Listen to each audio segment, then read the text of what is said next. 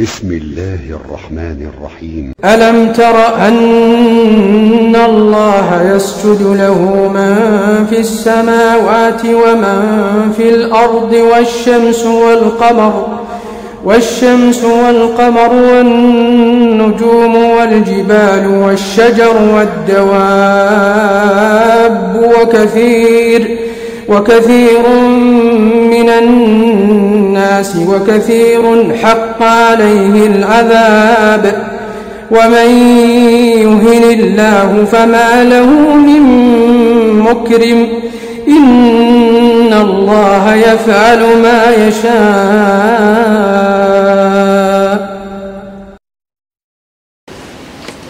الحديث الثالث في بيان حرمة السحر وتحريم تعاطيه وأن له حقيقة وأنه كائن لا خرافة، حديث ابن عباس الذي أخرجه أبو داود وابن ماجه وحسنه شيخنا الألباني في الصحيحة وفي صحيح ابن ماجه،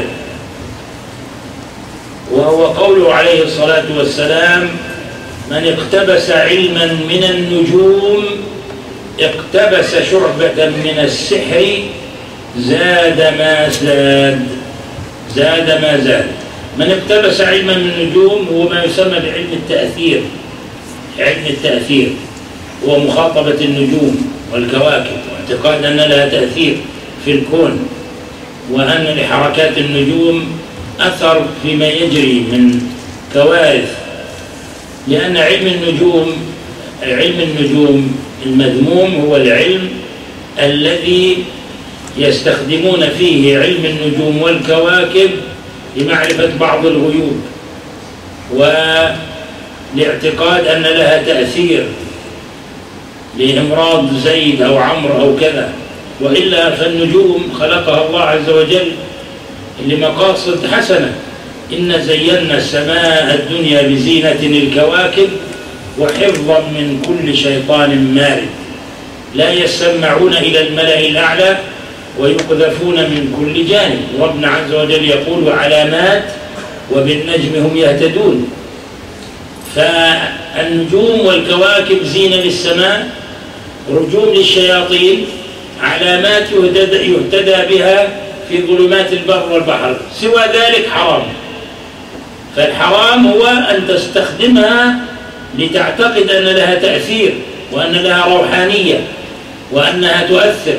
ولهذا جاء في الحديث عن النبي صلى الله عليه وسلم لما صلى في الصحابة على إثر سماء، على إثر مطر، فقال: تدرون ماذا قال ربكم؟ قالوا: الله ورسوله. قال: لقد أصبح اليوم لقد أصبح بي كافر ومؤمن، فمن قال مطرنا بفضل الله ورحمته فهو مؤمن بي مكذب بالكوكب، ومن قال مطرنا بفضل النوء كذا وكذا فهو كافر بالله مصدق بالكوكب. فكل ما يجري في هذا الكون، ما يتحرك من متحرك ولا يسكن من ساكن، إنما هو بقدر الله سبحانه وتعالى وبأمر الله سبحانه وتعالى. فهذه الكواكب مخلوقات. إذا كان أعظم الكواكب وهو الشمس والقمر ثوران مكوران في النار، ربنا عز وجل يلقيهما في النار يوم القيامة تبكيتا لعابديهما، فكيف بما دون ذلك من كواكب؟ اعتقاد أن الكواكب لها أرواح وأن لها تأثير وأنها تخاطب وتعبد من دون الله، هذا هو الشرك بعينه، وهذا الذي يرضي الشيطان، وبه ينعقد سحر السحرة عياذا بالله.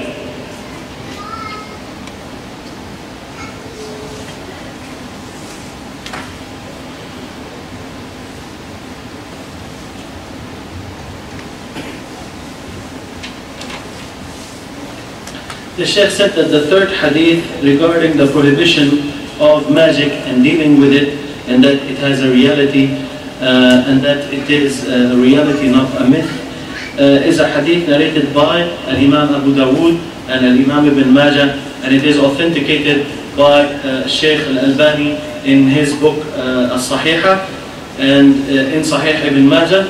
it says what means the one who extracts a knowledge from the stars, then he has extracted a branch of sorcery.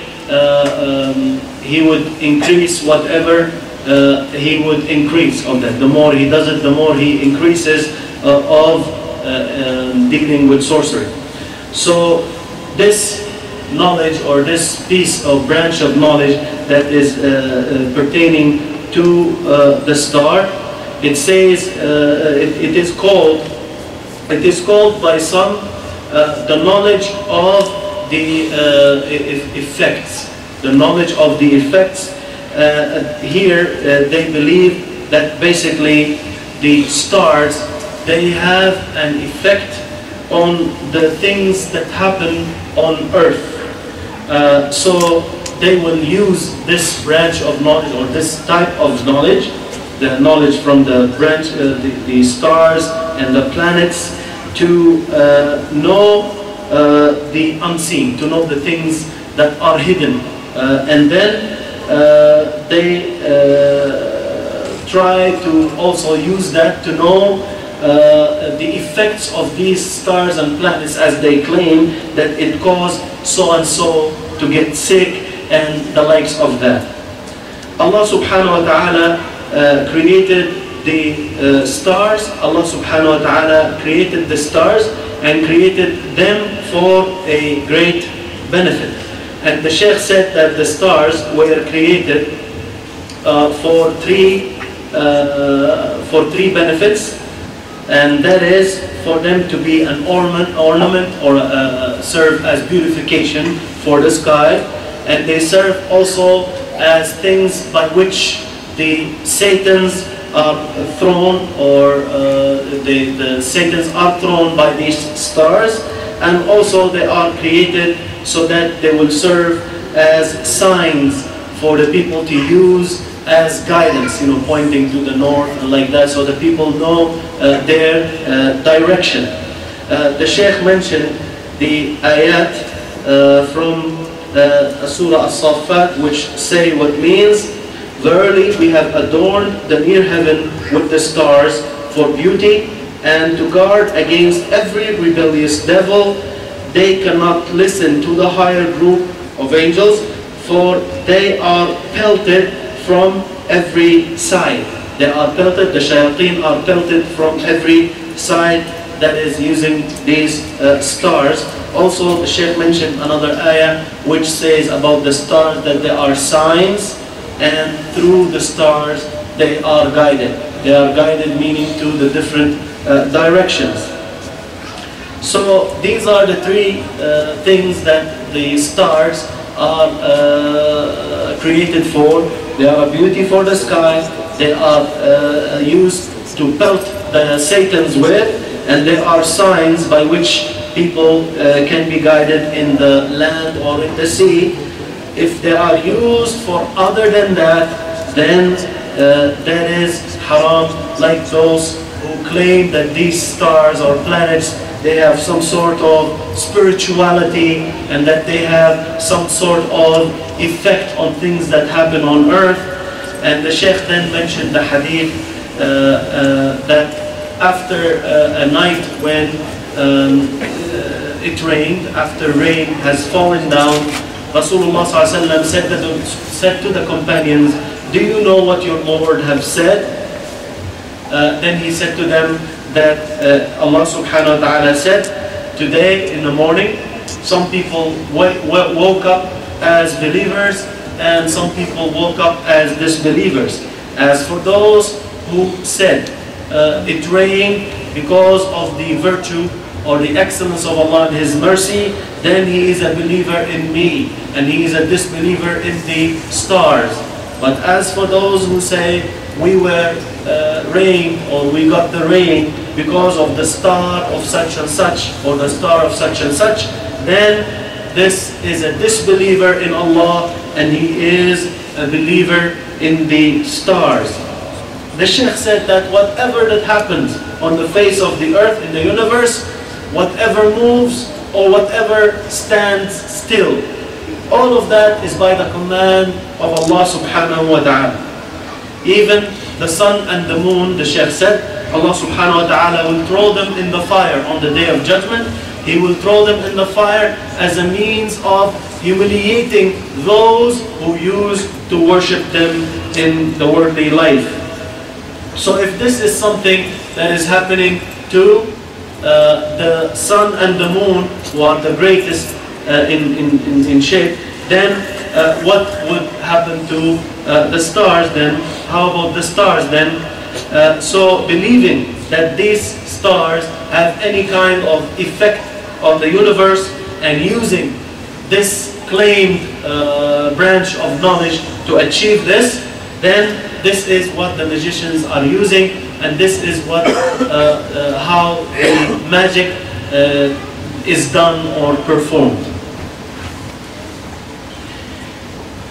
ومن الأحاديث أيضا في ذم السحر والتنفير عنه وتحريمه وخطورة تعاطيه حديث عمران بن حسين رضي الله عنه الذي أخرجه الهيثمي في مجمع الزوائد ورواه البزار ورجاله رجال الصحيح، وهو بمجموع طرقه يرتقي إلى درجة الحسن لغيره، كما قال شيخنا رحمه الله تعالى، يقول عليه الصلاة والسلام: ليس منا من تطير أي تشاءم أو تطير له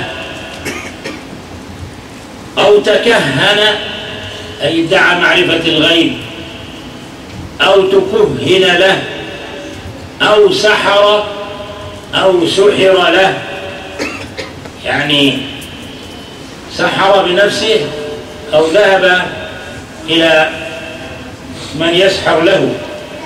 ومن أتى كاهنا فصدقه بما يقول، والكاهن هو الذي يدعي معرفة الغيوب، فقد كفر بما أنزل على محمد صلى الله عليه وسلم.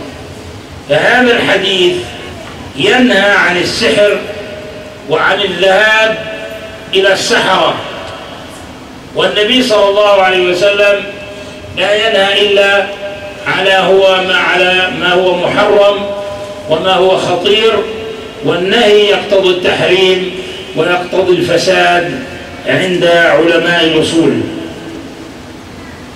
والحديث الخامس حديث أبي موسى الأشعري رضي الله عنه أن رسول الله صلى الله عليه وسلم قال: لا يدخل الجنة مدمن خمر ولا مؤمن بسحر ولا قاطع رحم. مؤمن بسحر موضع الشاهد أن يعتقد أن السحر يؤثر بذاته لا بتقدير الله وإرادته. والحديث ظاهره تكفير هؤلاء، ولكن من كان مصدقا، من كان مستحلا للخمر فهو كافر مخلد في النار، ومن كان مصدقا بالسحر أو مستحلا له فهو كذلك، ومن استحل قطع الرحم فهو كذلك. وإلا في الحديث المقصود به أنهم يعذبون في النار مدة حتى يستوفوا ما عليهم وحتى يتطهروا ثم يخرجوا من النار بعد حين. ثم أثر ابن مسعود تأكيد للحديث السابق، حديث عمران ابن حسين، حيث قال ابن مسعود: من أتى عرافا أو ساحرا أو كاهنا فصدقه بما يقول، يعتقد أنه محق وأنه صادق فيما يخبر، فهذا كفر بالشريعة، لأن الله عز وجل كذب الكهنة وكذب السحرة، ولأنهم يستعينون بالشياطين، فكيف يكونوا صادقين؟ فمن صدقهم فقد كذب الرسول عليه الصلاة والسلام وكذب القرآن وكذب الرحمن، وبالتالي فقد كفر بما أنزل على محمد صلى الله عليه وسلم. إلى غير ذلك من نصوص نبوية تؤكد أن السحر حرام وأنه من أعظم كبائر الذنوب وأنه واقع وله ضرر وله حقيقة، وليس كما يقول بعض أشباه الجهلة، بعض الجهلة وأشباههم، من أنه خرافة ولا وجود له.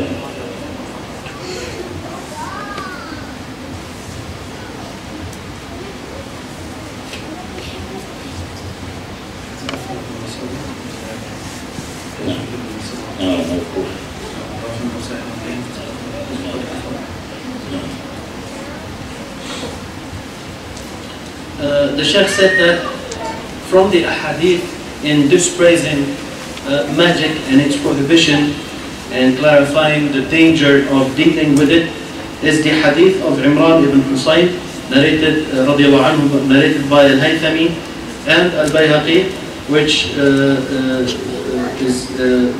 is raised up to the level of Hasan.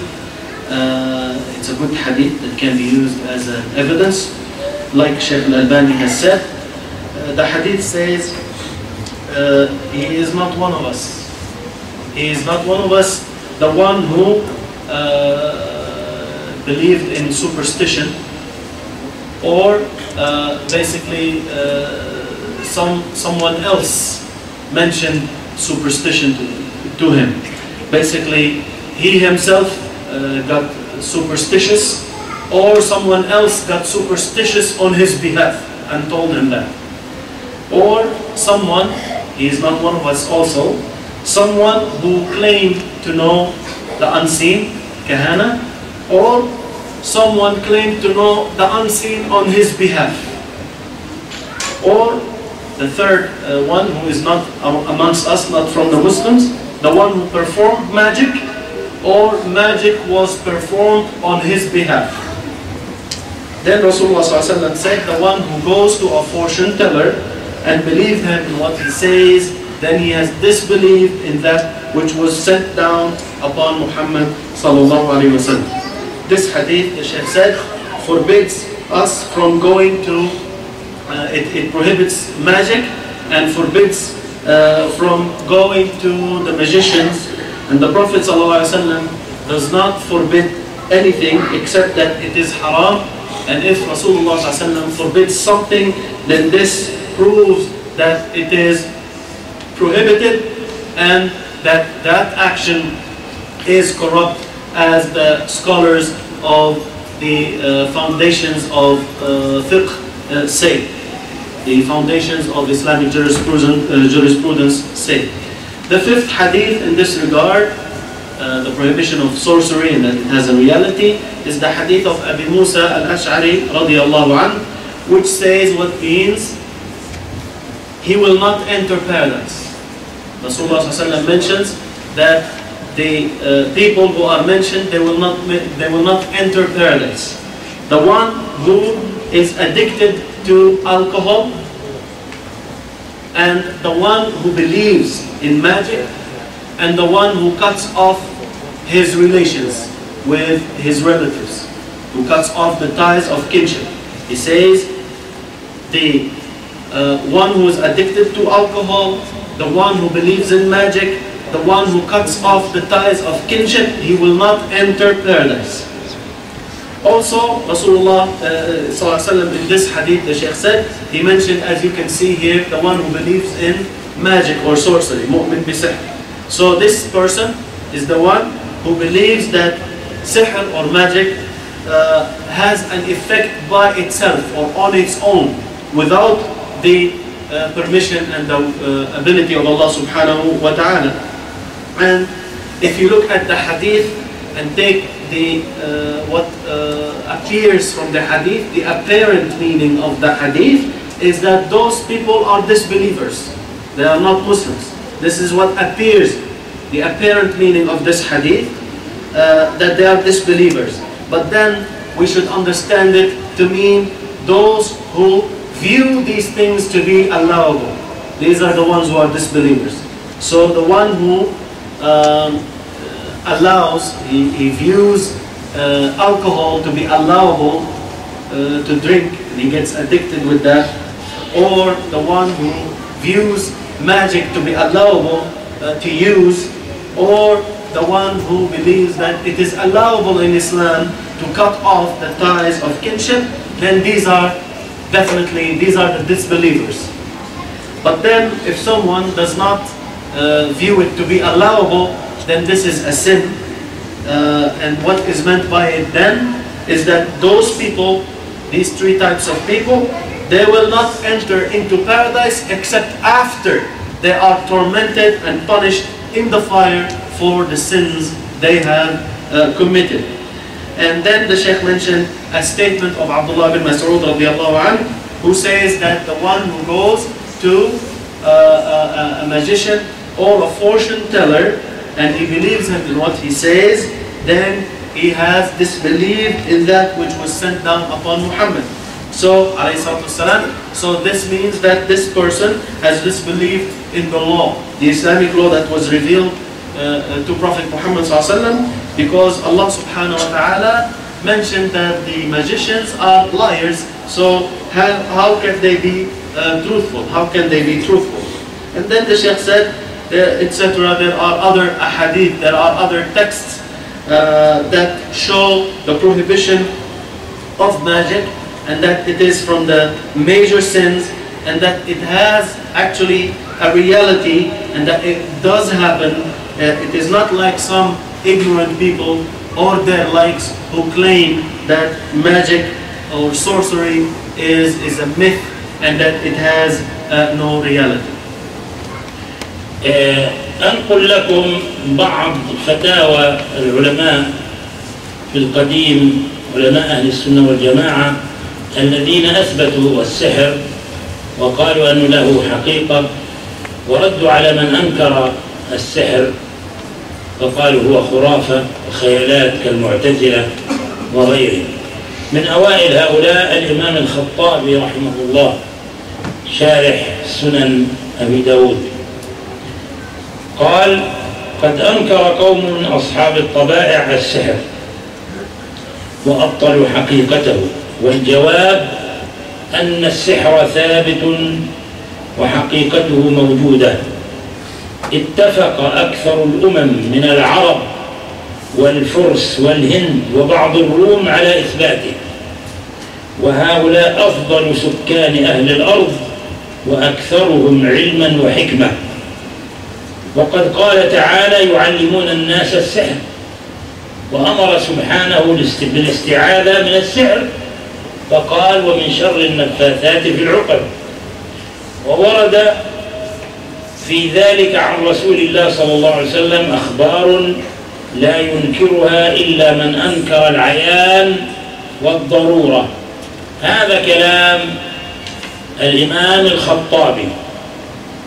الإمام القرطبي المفسر صاحب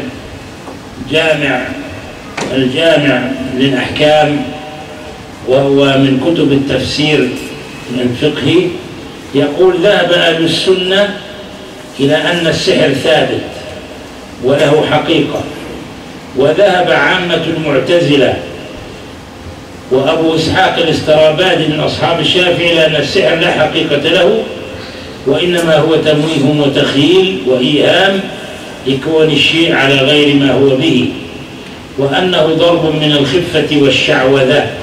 واستدلوا بقوله تعالى: يخيل إليه من سحرهم أنها تسعى.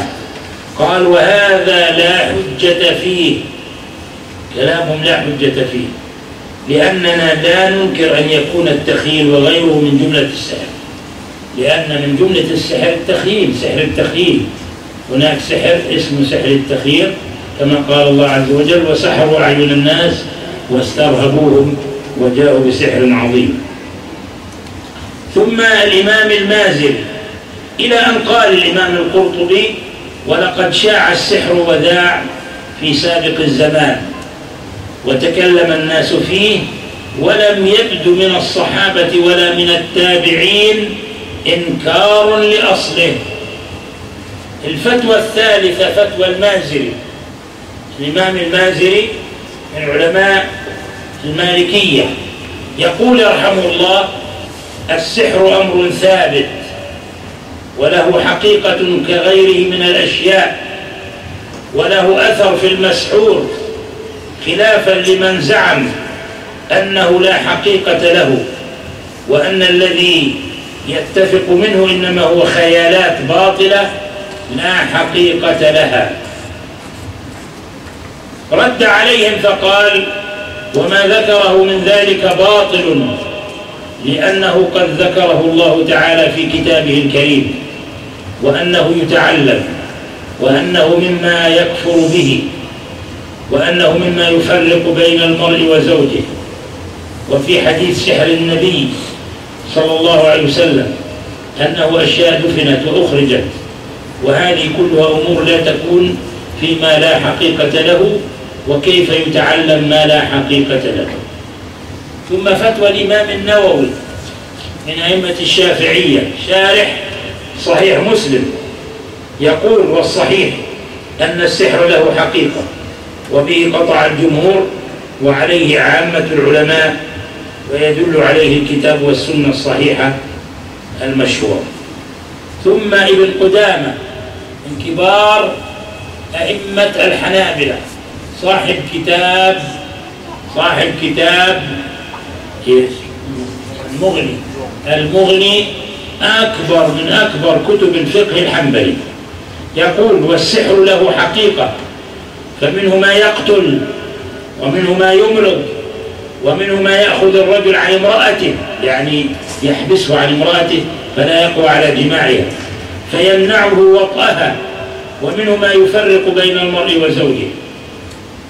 قال: وقد اشتهر بين الناس وجود عقد الرجل عن امرأته حين يتزوجها فلا يقدر على اتيانها، وإذا حل عقده يقدر عليها بعد عجزه عنها، حتى صار متواترا لا يمكن جحده. قال: وقد روي من أخبار السحرة ما لا يكاد يمكن التواطؤ على الكذب فيه. ثم أخيرا فتوى الإمام ابن قيم الجوزية تلميذ ابن تيمية. إيش يقول في فتواه؟ يقول: وقد دل قوله تعالى: ومن شر النفاثات في العقد، وحديث عائشة رضي الله عنها على تأثير السحر وأن له حقيقة. ثم ابن أبي العز الحنفي شارح الطحاوية قال: وقد تنازع العلماء في حقيقة السحر وأنواعه، والأكثرون يقولون إنه قد يؤثر في موت المسحور ومرضه من غير وصول شيء ظاهر منه. فهذه الفتاوى 7 علماء كبار من أئمة الإسلام تؤكد أن السحر موجود، وأن له حقيقة، وأنه يؤذي ويضر ويقتل، وأنه ينعقد بفعل الشياطين والسحرة، وأن المؤمن يتقيه ويجتنب لأنه من أسباب المهلكات والموبقات الموردة للنار والعياذ بالله والكفر برب العالمين.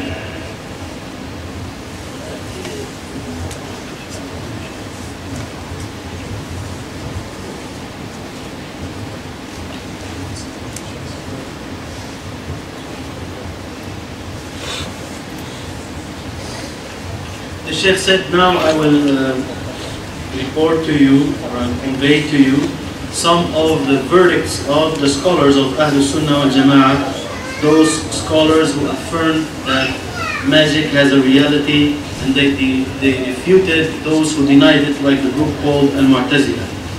The Sheikh quoted Al-Imam Al-Khattabi as saying that some people did deny magic and they invalidated its reality, and the answer to that is that it is magic is true and it has a reality, and that the majority of the nations, of the Arabs, the Persians, the Indians, and some of the Romans, all of them agree that it is affirmed that there is such a thing, that magic. He said, and these are the best of the dwellers of the people, these are the best of the people on earth, and they are the most knowledgeable in terms of knowledge and wisdom. And Allah subhanahu wa ta'ala said, they teach the people magic, and he ordered to seek refuge with him from it. So he said, and from the evil of those who blow into knots.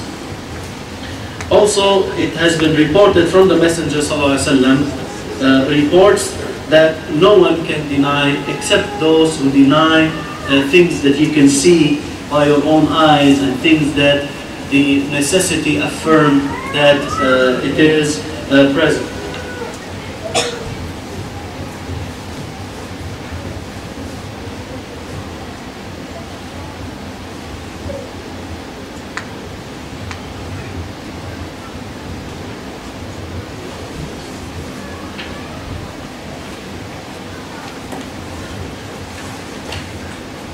Then the Shaykh quoted the statement of Imam al-Qurtubi, the author of the Tafsir. He said that the people of Sunnah, they are of the position that magic is affirmed and that it has a reality, and the majority of the group called Mu'tazila and Abu Ishaq al-Istarabadi from the companions or from the followers of Shafi'i, they said that magic has no reality. So people of Sunnah, they say it has a reality, it is affirmed, and Mu'tazila and this one scholar, he says that it has no reality and it is rather just imagination, making you imagine things that for what they are not are, and that it is part of just basically light tricks and acts of delusions, or the acts that the jugglers do. And as it is in the Quran, it is made for them to imagine, because of the sorcery, that they walk, that the snakes are moving. So it is only made to seem to them as if that's what they're saying, and they did not say, or the ayah did not say that it moves in reality. So here, after that, also Allah said that they performed magic to the eyes of the people. Then he commented on that, saying that there is no proof in this for those who oppose the position of Ahl Sunnah. They have no proof in these ayat that they mentioned, because we do not deny that imagining in itself and other than it is part of the magic that is being performed. Then he said that sorcery has been widespread and it was famous in ancient times when the people spoke about it, and the companions and the tabi'un, the second generation of Muslims, there is nothing mentioned from them that they denied it. It wasn't mentioned from them that they denied magic, although it is widespread and it is being mentioned. Another scholar is an Imam al-Mazari, from the scholars of the Maliki scholars. He said that the magic is an affirmed matter and it has a reality like the other things, and that it has an effect on the person who magic is done to. And this position goes against the claim of those who say that it has no reality and that it is just some invalid imaginations or delusions that have no reality. Then he went on to say, and this, what is being mentioned like this, that it has no reality and it's just delusions, is invalid, is false. That is because Allah subhanahu wa ta'ala mentioned it, magic. Allah subhanahu wa ta'ala mentioned it in His noble book, and that it is learned, and that it is being learned, and that it is something that one might become a disbeliever because of it, and that also it is used to separate between a man and his wife. And in the hadith, of the magic that was done to the Prophet ﷺ, that these things are matters that were buried and that they were extracted, and all of these are matters that you cannot say about them that they have no reality. And how would one learn something that has no reality?